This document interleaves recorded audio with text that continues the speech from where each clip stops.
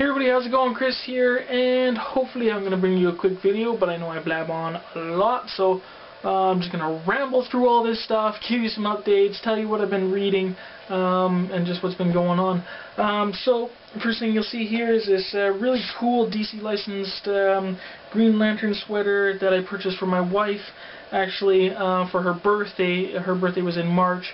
Finally came, well, this was almost a couple weeks ago now, but she really likes it. She likes the green of it. That's about the only thing I guess she really enjoys about Green Lantern really is the green. But really cool sweater, love the black and green. It's really cool. So this is what she's actually going to be wearing when we go to the Calgary Comic-Con. So let's get into the books that I got. And I got these books on Saturday for my wife. I had to work, and she was going to the city to grocery shop, and we got some. She went a little further, and she went to a comic shop and was able to get some for me. So thank you very much, my lovely wife. I really appreciate it. A couple of these comic books I really wanted to read.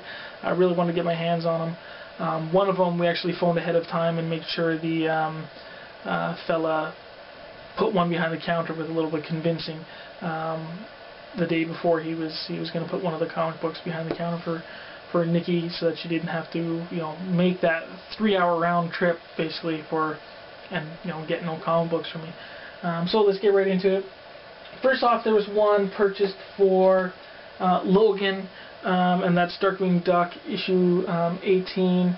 And this happened to actually be colored by Lisa Moore. If you've been watching my channel for a while, then you know who Lisa Moore is. But she is the colorist on Darkwing Duck and other Kaboom comic books. And as I recall, she was saying this is one of her first, her first major job that she did was Darkwing Duck. I haven't read it. Logan's thumbed through it. He's looked through it quite a bit already. But my wife says just beautiful covers, great stuff. I don't think she purchased this one knowing that it was actually Lisa Moore's first major works, but that's pretty cool. It's pretty cool. So moving on, as you can see, yes, I did get Avs.X, the printed copy.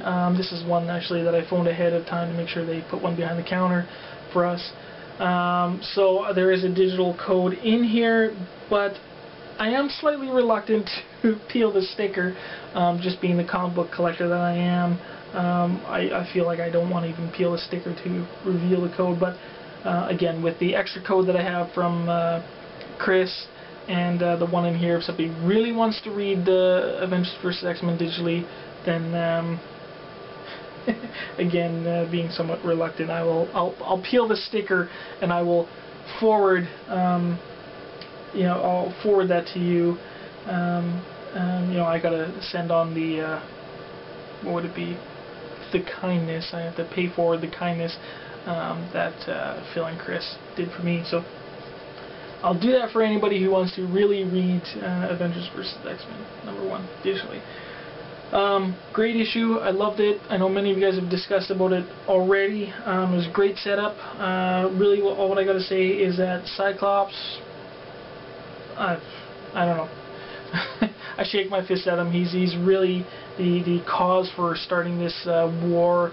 And for as much as he wants to, save the X-Men and mutants, he really instigates. He really is an instigator of war. So, yeah, what a. So. It's going to be really cool. I think one of the dynamics of the story that is going to be interesting is we have Beast and Wolverine on the Avengers side. So that's going to be a unique part of the story. Yeah, really good. The AR, if you have a smartphone like the iPhone, then you can partake in this digital furthering of the comic through the augmented reality, which I thought was really neat, and maybe I'll show some clips in this video or not, depending on how long it goes. But that was really enjoyable to have Marvel promote printed comics but also be able to embrace you know, this new digital age that's really happening. So that was fun. There was a cool trailer, like on the front for the cover. There was some pages that showed original, like the inks to the colors, or one showed a varied panel that was drawn from a different perspective that was unused in the comic book. That was pretty cool. So moving on, really good. Again, these comics most of you guys have talked about. I'm behind, but I could not miss out on this one. It is being done so well by Slott. Amazing Spider-Man. Really, I mean, anything in Marvel, if you don't want to miss anything, just keep picking up Spider-Man. I mean, it's really a flagship title that Dan Slott has been doing amazing on. It's really, Spider-Man is something you don't want to be missing right now. This particular one is drawn by Stefano Caselli, and great artwork from him too. I've met him in the past. Very enthusiastic fellow, and great artwork. I would have kind of preferred the Dell'Otto variants, but they would have been more money. But a good thing is in the you know, front page here, the introduction, there's actually Dell'Otto artwork in the background, so I'm able to kind of enjoy both covers in a way. Great story. Basically, you know, Doc Ock, he's dying. He's got one last, you know, hurrah he wants to go out with, and he's got this big plan. Basically, you think that his plan is to save the world, and you know, by counteracting global warming. He shows the world, you know, what will happen in the future with global warming, and his plan is saying, hey, you know, let me do what I want to do, and I will counteract the future of global warming, and basically, you know, reign him, or, you know, note him as the you know, greatest mind of all time, and that's how he wants to go out. That's how he wants to leave this world, being known as the greatest mind of all, and the man who saved planet Earth. So really good story. I love it. Great new suit that's introduced. A suit that is meant to that's got specific designs to go against each of the Sinister Six. But yeah, just really great comic book, really great artwork. Nothing more than one of the best comic books on the shelf right now. That's for sure. It's no slouch. Amazing Spider-Man 683. Again, nice cover, nice artwork. Continuing that same story. They got the Avengers. You know, Spider-Man's got the Avengers helping. Because he thinks this is a little bit more, this big plan that Doc Ock's got is a little more than something just he himself can take care of. So that's what happens. But in this particular comic book, my copy, it is a little messed up. I'll just show you guys quickly. I have contacted Marvel about this, but I do have an error copy, and I want to know if anybody else has this. But anyways, you're reading the story. Here they are in the courtroom, and where they stopped Chameleon. And then you flip the page, and then all of a sudden, I'm upside down. And there's 4 pages that really this should be taken out, turned around, and put back in. So you see here I got a few pages upside down. But it also seems like there might be a page missing or so, because there's a really weird break or a jump in the story when I read my upside down comic and try to go back. So there's the courtroom, they're continuing the courtroom, then they go to Tony Stark, to Modell, and then on this page, you know, they go back to the Spider-Man and the Avengers, but all of a sudden you know, there's the Hulk, they're Hawkeye, they're fighting Mysterio and the rest of the Sinister Six. And it just makes no sense. There just seems to be no proper transition there. So which makes me think there's a page missing or something. So I want your guys' insight on this too, if you guys experience this. And it's a little bit cut wrong as well. So as you see, the white white bar at the top there, that this particular page with Modell and the rest of the workers at Horizon, some of the dialogue gets cut off at the top for me. So, you know, and that's a 3-hour round trip for my wife to go pick up comic books for me that, you know, have been misprinted, maybe possibly missing some of the story. So I've contacted Marvel, see if they can do anything for me, because I really don't want to be driving 3 hours, spend another $25 in gas to go see if maybe the store can trade my copy for one that is printed correctly. So I don't know. Give me your guys' thoughts on that. It's just really odd. It's kind of neat to own, you know, misprinted comic books, but again, I don't have, it's not very accessible to me to get another copy, and you guys know I'm saving up a lot of money, so I'm a little more disappointed that my money was spent on something like that. But anyways, I was still able to get all of the story and understand it. Great writing by Dan Slott and art by Caselli. So moving on, and here we have issue number 2 of Saga. Many of you guys are talking about this. Yes, it's awesome, it's great. Brian K. Vaughan and Fiona Staples. Great artwork by her.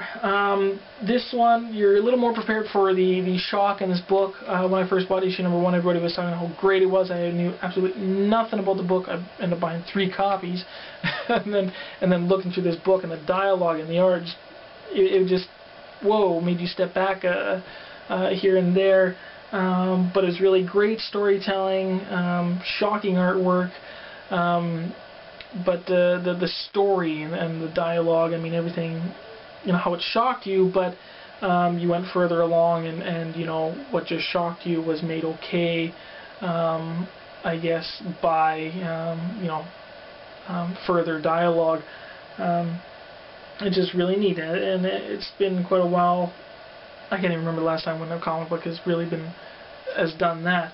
But really, Saga seems to be quite an amazing hit, and I'm proud to say that Fiona Staples is a fellow Canadian. She's a fellow Albertan as well, and I will be seeing her at the Calgary Comic Con coming up in about 2 weeks. I have a plan to get, you know, the book signed by her, and hopefully, if I have some extra money, maybe a little doodle by her as well. I think that would make my day. The main thing I'm going there for is Stan Lee, of course. Secondary to Stan Lee would be Fiona. Definitely going to meet her at least, but I definitely want to get some artwork by her, hopefully. Saga, again, you know, some shocking stuff. It's a comic book that I definitely feel that is not for anybody, you know, over the age of 18. But I really like Brian does really well with the storytelling. I mean, there's a mix of so many things. I mean, to me, it's kind of like this intergalactic romance story of Romeo and Juliet of sorts. But there's a mix, kind of like, you know, intergalactic war and Star Wars you kind of see in there. You know, Romeo and Juliet.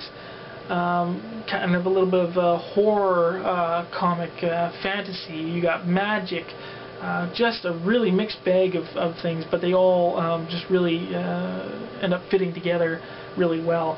And the family dynamic, being a family man myself, the family dynamic for the characters of Alana and Marco, Hazel the baby, I find really interesting. That's what I find really cool. You know, you can kind of relate a little bit. Of course, it's quite a far out, you know, intergalactic story, but you can relate a little bit, and you do have concern for these characters, and the emotions of each one is really cool to read. And if you didn't have that great writing, then, you know, I mean, the story wouldn't be any good, of course, but there wouldn't be no justification for the art, for the scenes that are portrayed. If you did not have a good story, there'd be no point to it. So yeah, just really awesome, really great mix between, you know, the writing and the art. So really proud that fellow Canadian has been able to, although has, you know, been on other books, you know, I've probably got really good ratings on those other independent comics, but Saga definitely has been just like an explosion of fandom to come out of this particular title, and it really seems like a year for Image comic books. The indie comic books this year seem just to be doing really amazing. So yeah, anyways, that's that. I'm blabbing on too long. I don't want to make this video too long, so I'm just going to cut it right here. But leave me your comments, questions, anything to get some interaction. And hope you guys enjoyed this video. Alright, I'm getting out of here. I'll talk to you guys later. See ya.